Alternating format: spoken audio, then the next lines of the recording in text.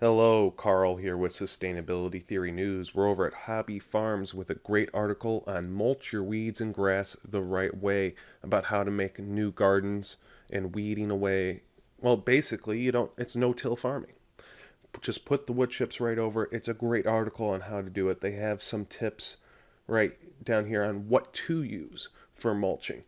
And there's some things you shouldn't use. You can use straw, but you don't want to use wheat hay that actually has the seeds in it. So there is a difference between straw and hay. It's important to remember that. And they also go in to say what kind of weeds are you taking on. Maybe just pull those right out and be careful, because some of them spread through the rhizomes, through the roots. And they talk about the fescue grasses and spreading grasses and how thick to go. And they even talk about sheet mulching, which is using cardboard. I did a video on is cardboard safe. I still think the jury's out on that, but some people think it's completely safe as long as it's not that colored sealed cardboard, just untreated cardboard. A lot of the dyes they use are supposedly made from soy.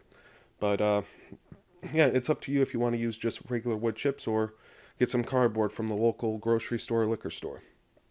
Well, anyway, that's it for this story. Of course, you can read more about it in the link in the description. And if you'd like to see more news headlines like this, subscribe to my channel.